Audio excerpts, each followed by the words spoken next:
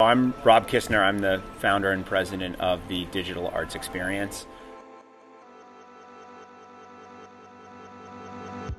The idea for the Digital Arts Experience came out of my experiences as a kid interested in technology.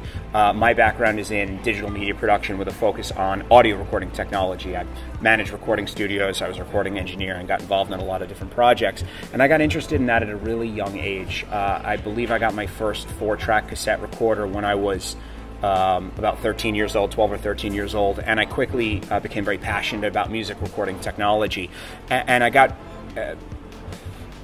I became interested in pursuing that as a career as I started to go through high school. And one of the major issues is I had nowhere to go to experience the technology and what the industry is like hands-on.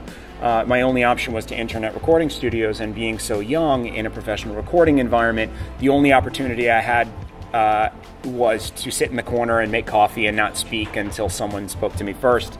And it wasn't until my sophomore year of college that I actually was able to really start to work hands-on with equipment. And that's an issue, going from 13 to, say, 19 without getting a real hands-on experience with this technology. So Digital Arts Experience was created to give kids at a young age access to as close to professional technology as we can provide, so they not only can develop real-world skills, but explore different industries, explore different areas of study, and really find out what their passions are. So the Digital Arts Experience has a really diverse course catalog, everything from digital music production to animation to 3D printing, you name it. If you can do it with technology and it's creative, we can teach it. But right now we're finding that there's a massive amount of interest in computer programming, 3D printing and design, as well as animation. And we're also getting very heavily into electronics with Arduino, which combines the physical world of computing with the digital world of programming, which is pretty exciting. So when the Digital Arts Experience first opened, we had a lot of space and not a lot of students. And that was a really challenging thing, because what we were trying to do, in our opinions, was pretty amazing. And it was really hard to get other people to kind of realize what we were trying to do. So the biggest difference is now we're just absolutely loaded with students. We've got students of all ages doing an incredible amount of work. The student work that comes out of here is just unbelievable. It never ceases to amaze any of us. And the other major difference is when we first started, we had a real focus on creative fields, music production, graphic design, computer drawing, and we've sort of shifted gears. We still do a lot of that, but we've added to our curriculum really heavy computer programming course catalog, very, very diverse programs, Intro to Electronics with Arduino, 3D printing. So we've combined a little bit more, I would say, techie fields with the creative fields. The other major difference as well is about a year or so ago, schools started reaching out to us asking to have us come in and offer our programs at their location. And that's not something we had originally thought of doing. And it started with one school became two became 4, and now between Monday and Friday, I think we're doing something like 25 classes off-site.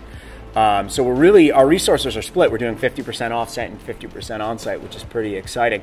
And it's led us to create the Digital Arts Express, which is our amazing cutting-edge mobile computer lab.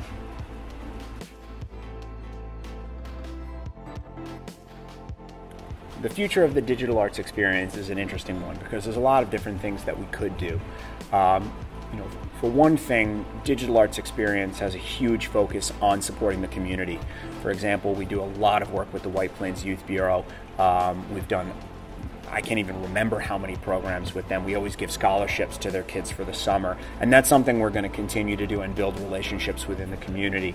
As far as expansion goes, we really have 2 different paths we could follow, which is we could create another Digital Arts Experience location, or given the success of Digital Arts Express, we could actually build more of them and start to expand to other territories, which would be really interesting. In fact, we're working with an organization now to possibly offer some of our programming out on Long Island using our truck, because we can take all of our technology, our curriculum, basically take our classroom anywhere. So that's really the crossroads that we're at, and it's an interesting That's kind of a hard question to answer because I don't really know, and I don't necessarily want to advertise that. But you know, one of the major things I want to keep in mind for the future of the digital arts experience is to always be on the cutting edge, always be expanding our programming, offer new programming for younger students and more advanced programs for our veteran students that have gone through a lot of our classes, to allow them to continue to build their skills. Once a student has taken one or two of our classes, they've got a whole bunch of projects that they can now put in a portfolio to help them get into college or help them get a job or however it might benefit them in the future. And it's our goal to continue to give them the opportunity to build upon their skills rather than plateau.